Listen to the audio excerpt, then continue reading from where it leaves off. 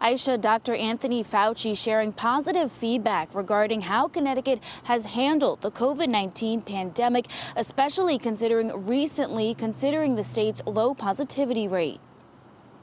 4.6 million COVID-19 cases nationwide and 154,000 deaths so far. Dr. Anthony Fauci pointing out different parts of the country are in different stages in regards to COVID-19.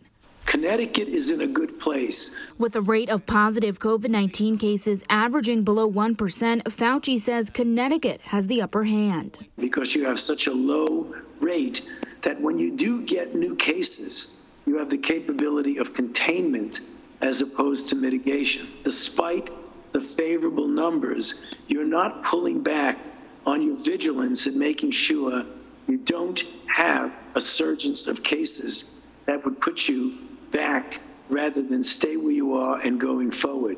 Vigilance such as mask wearing, social distancing, and frequent hand washing. But how does this affect returning to the classroom? The primary consideration should always be the safety, the health, and the welfare of the children, as well as the teachers, and the secondary effects for spreading with regard to the parents and other family members.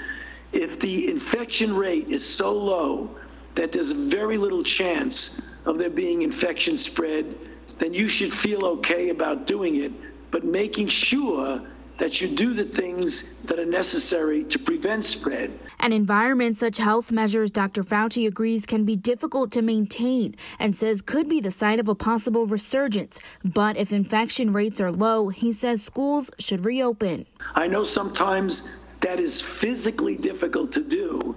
I know that.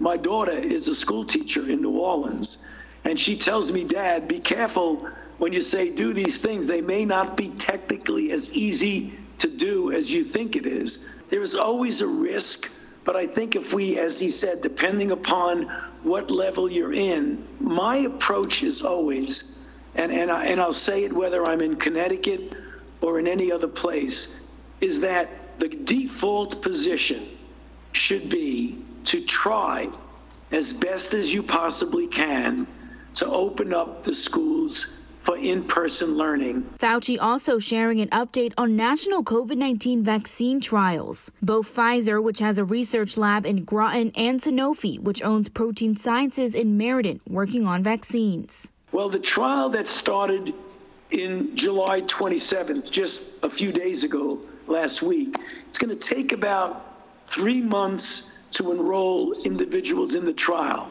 It's a prime and a boost, which means by the time you get enough information to know that it's a safe and effective vaccine, likely will be at the end of the fall, the beginning of the winter, towards the end of this calendar. And Dr. Fauci says if a vaccine is proven to be safe by the end of this year, doses should be available going into 2021. Live outside the state capitol in Hartford tonight, Nia Maldonado, Fox 61 News. Nia, thank you. The coordinator of the White House's coronavirus task force, Dr. Deborah Birx, is cautioning that the U.S. is